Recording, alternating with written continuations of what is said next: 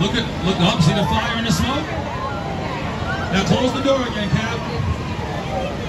You see that? Now what's happening to the fire? It's going away, right? It's darkening down. Because fire needs oxygen to breathe, just like we do. And if there's not enough oxygen, the fire doesn't work very well, it doesn't burn very well. So we want to keep our doors closed, and we want to make sure.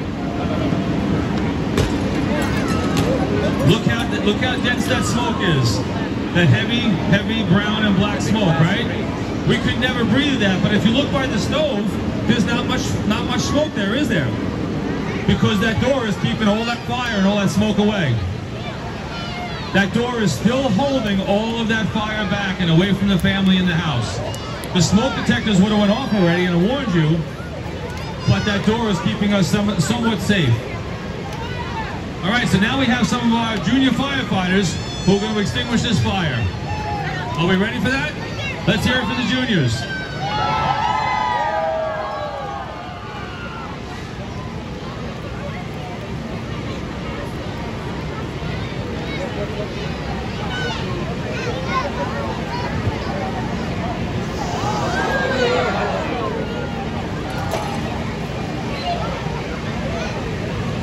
Do you think we should try using a fire extinguisher on this fire? No way, it's too big. We need a fire hose. All right, they're using that fire hose now. They're working it up at the ceiling where it's the hottest. And now they're gonna work their way down lower and they're gonna start to extinguish this fire.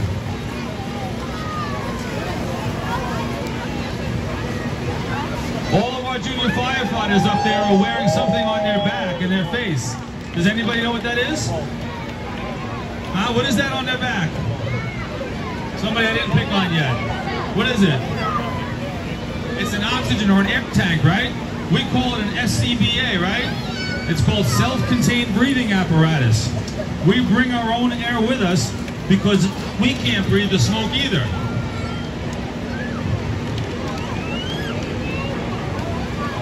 Like a normal couch fire. These happen, unfortunately, all the time.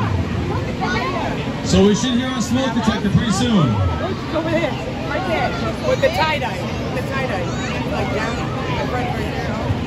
Right there, I know.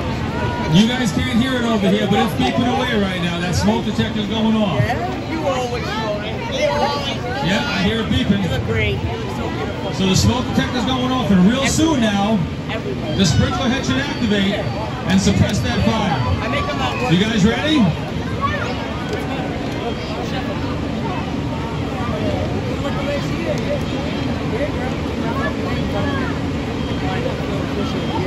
I do the cafeteria. Yes, I'm like how.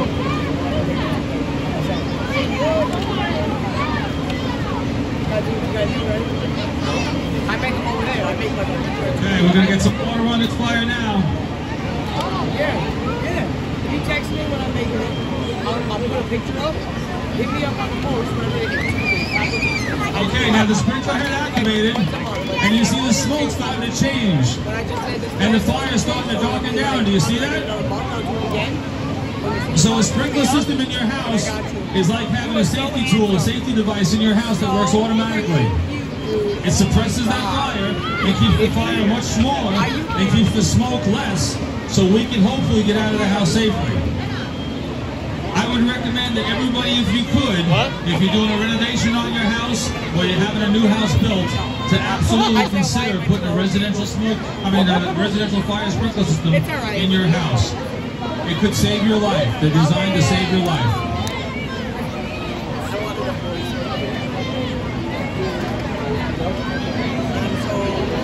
Okay, so now we're going to show you what the room looks like without a residential system.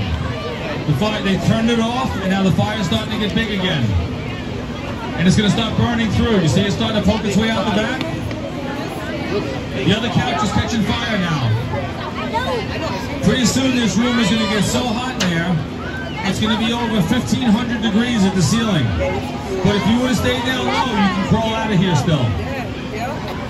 The fire is starting to roll out the front, and this is what happens. And pretty soon, if the fire department doesn't, if you don't call the fire department to come put it out, everything in that room, right down to the rug on the floor, will catch fire. Everything in the room.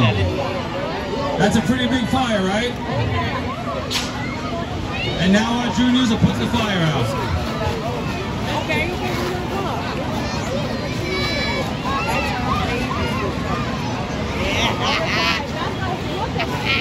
Okay, so once again, do you think you're going to put that fire out with a